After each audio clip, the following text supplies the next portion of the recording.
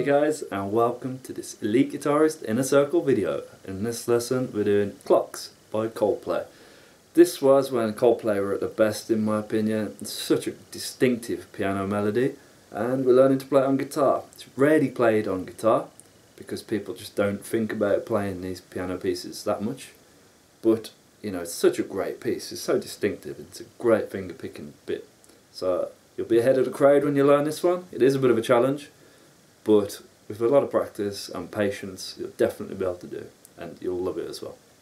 To begin with, we're going to tune our low E string all the way down to D. So you can use a tuner and just make sure that the low E is down to D. Everything else is normal. I'm going to put a capo on at the first fret.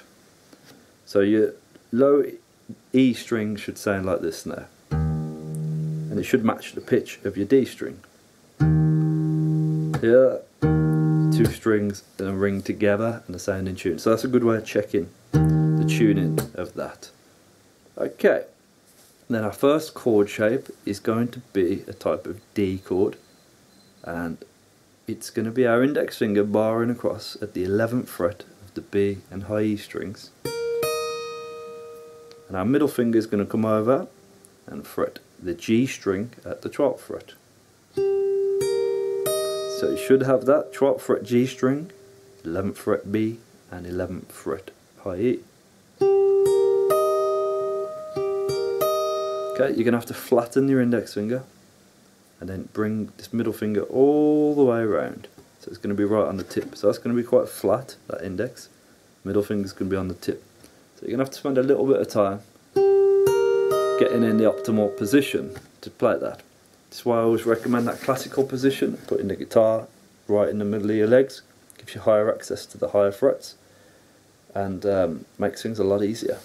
But just for ease, I'm going to show you the way I play it on video, which is this, because it's just basically a lot easier for me to show you playing the conventional way, but definitely use the classical way if you can. It's a much better way of playing. Okay, and what we're going to do then is with our thumb pluck the low D string as it is now, and at the same time with our ring finger pluck the high E string. Then you're going to pluck the B string with the middle finger, the G string with the index finger. So far you've got 3 little plucks. So pinch on the low E and low D, sorry, and high E. The middle index. And then you're going to pluck the high E string again, middle string again, G string again. So that's 6 plucks. So as long as you've got this shape with this fretting hand, this bit's not too hard with this hand. The last 2 plucks are just high E string and B string. So it's 8 plucks all in all. It's like 3, 3, 2. And that's the rhythm of the song all the way through. That 1, 2, 3, 1, 2, 3, 1, 2. So hear that? And that's that bar done. Then you're going to change now to a D minor shaped chord, and we're going to move that so your index finger's all the way up at the 9th fret. Okay, so D minor is like this as a shape, but okay, if you don't know that, index finger's going to go at the 9th fret, high E string, middle finger 10th fret, G string, ring finger 11th fret, B string. And then what you're going to do is pluck the A string now with the thumb, and these fingers are going to do exactly the same thing as it did in the previous bar. So the only thing that's changed now is your thumb has shifted from the low D to the A.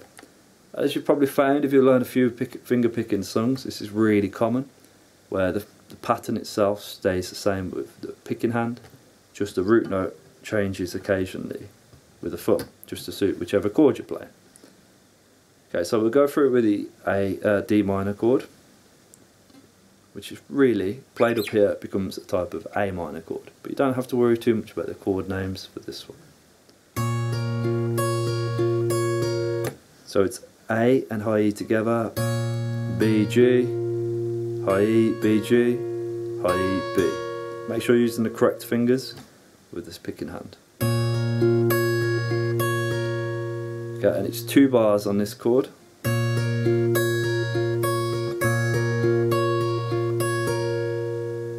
Okay, so far you've got from the D major to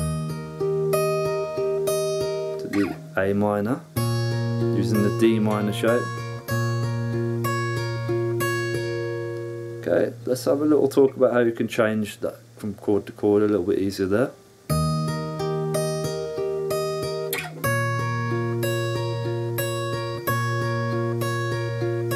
Don't forget 1 bar on the D, 2 on the A minor.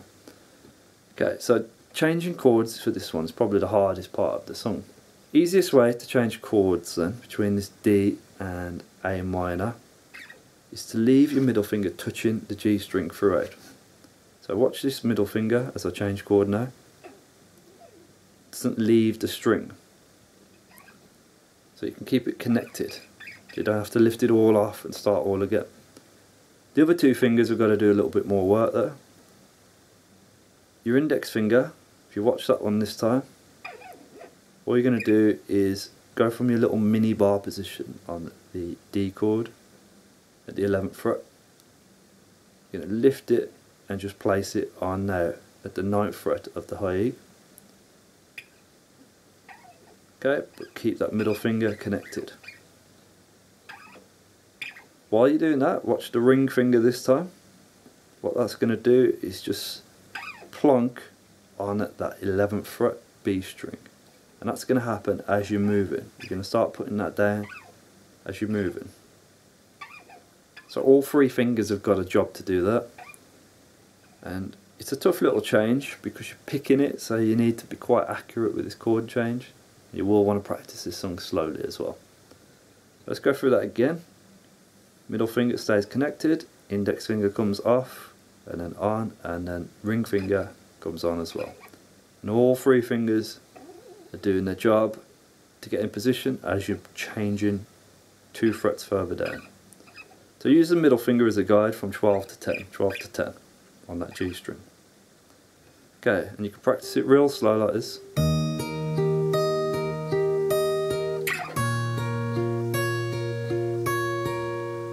Okay, and again.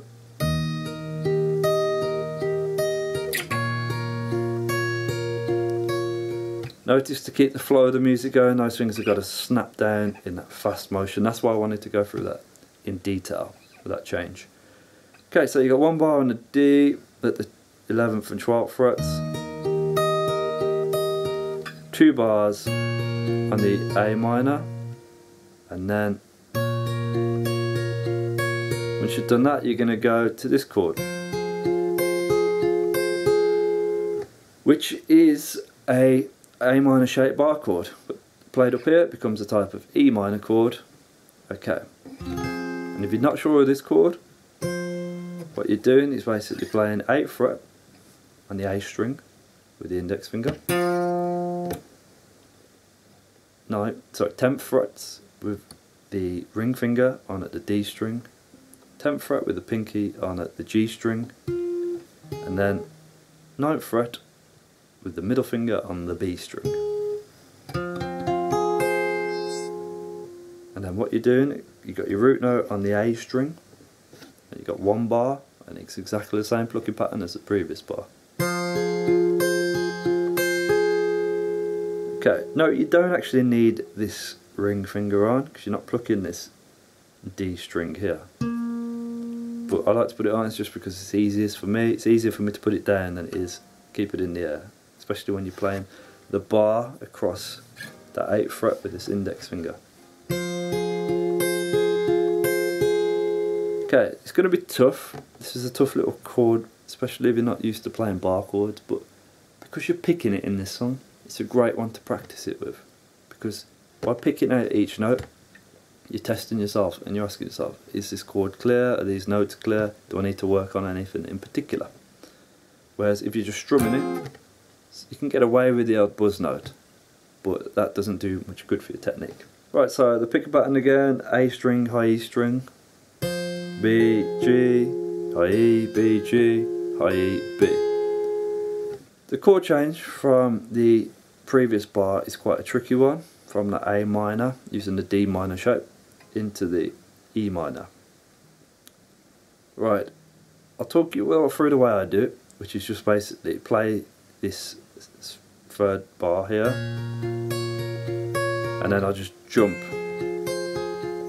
and then we'll do it once more, nice and slow.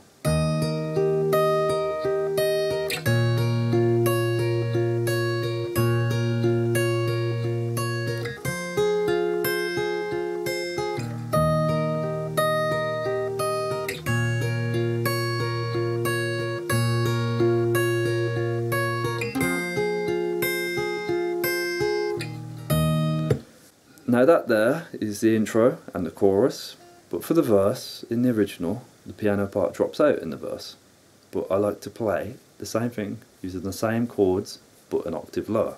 So now we come all the way back down to the familiar, more natural part of the neck for a lot of people, the bit we already know, not in this wild territory up here. But basically this is what I tend to play in the verse.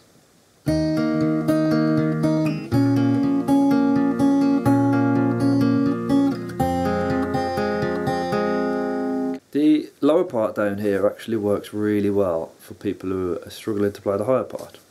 What you can do is use this lower part as your intro and chorus, and then just for the verse, not play, kind of like how he does on the recording. But if you're able to play the higher part, use that as your intro and your chorus, and then this lower part here as the verse. Now, to play this lower part, we've got this. So, again, it's a D type chord, like D major, but we're not bothered about this high E string because we're not using it now. What we're doing is plucking the low D and the B string together, then the G with the index, then the D with the thumb, and then repeat minus the bass string, so that's B, G, D, and then the last two plucks are B, G. So the 8 plucks here are 1, 2, 3, 1, 2, 3, 1, 2. So low D and B together, G, D, B, G, D, B, G. So you can see how this bit is the lower version of this bit.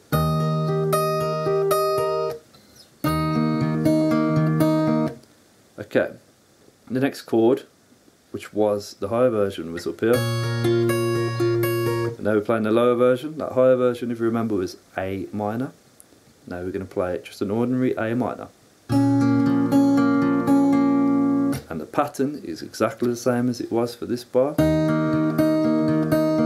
except, you guessed it, our bass note changes to the A string. We'll play that for 2 bars. So that bit is a lower version of this.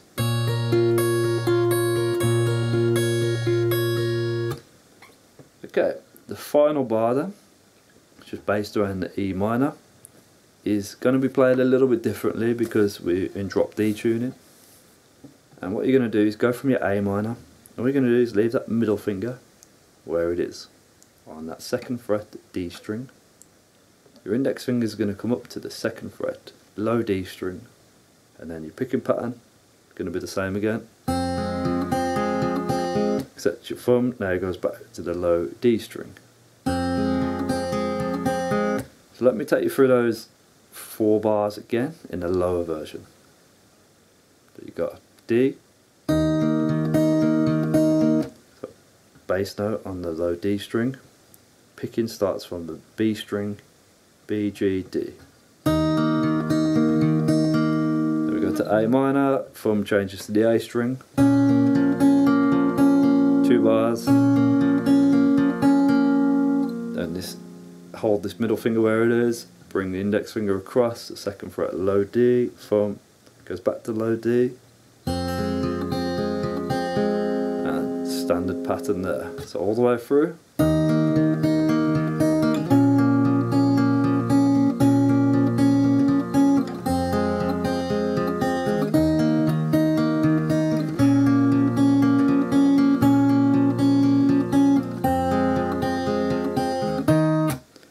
final part of the song then is going to be the bridge, and it's F, F, C, G. Now F, you could play whichever F you like. I like this version. Doing the big full fat bar isn't going to work across the 6 strings because this note now is out. This low D string, it's no longer what is needed. So this is a good version of the F, the 4-finger version. Check out the chord chart below. C, standard, and then G. I'm going to have to play it as a baby G because we can't play the big full G because this low D string is once again out. So F, C, and then G. If you do this baby version of G where it's just 3rd fret high E string, just strum from the D string. It's not the greatest sounding G in the world, but because you're only strumming it for 1 bar, it's going to work just fine. The strum pattern then is going to be all downs, but it's important that you keep the groove of the song going. That 1, 2, 3, 1, 2, 3, 1, 2. So 1, 2, 3, 1, 2, 3, 1, 2. Every time you say 1, do a louder, more accented strum. So 1, 2, 3, 1, 2, 3, 1, 2, 1, 2, 3, 1, 2, 3, 1, 2. 1, 2, 3, 1, 2, 3, 1, 2. Just as simple as that. You can do it really slow if you need to. 1, 2, 3, 1, 2, 3, 1, 2, 1, 2, 3, 1, 2, 3, 1, 2. Sounds a little bit different, slower, but a little bit quicker.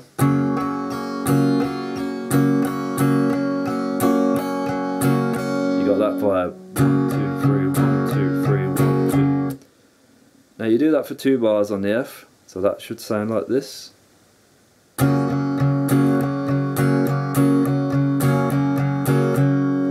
Okay, then 1 bar on the C, and then 1 bar on the G, baby G. So all the way through, nice and slow, we got this.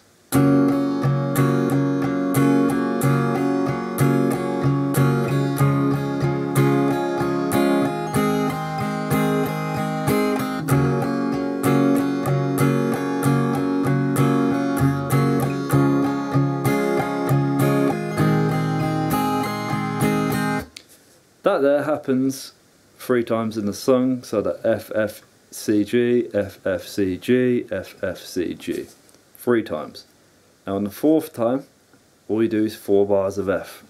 So, 4 of these. So, 1, 2, 3, 1, 2, 3, 1,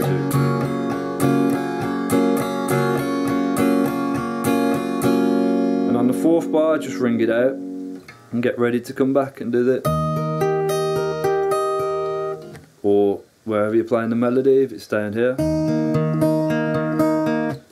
So basically that 4th section in the bridge, first 3 sections, don't forget, were F, F, C, G, F, F, C, G, F, F, C, G. 4th time, 4 bars of F, 3 bars of strumming, 2,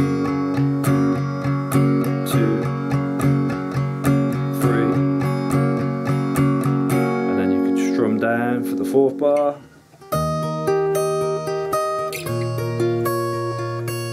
come back into the melody there, and that's all the parts. You know, you got your higher part up here,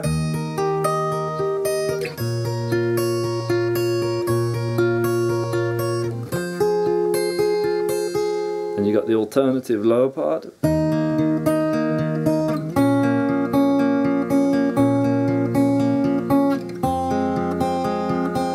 You can use that lower part, that alternative part, as a verse, or you could just learn the alternative part and then come back later on, do the higher part. Then you got your bridge.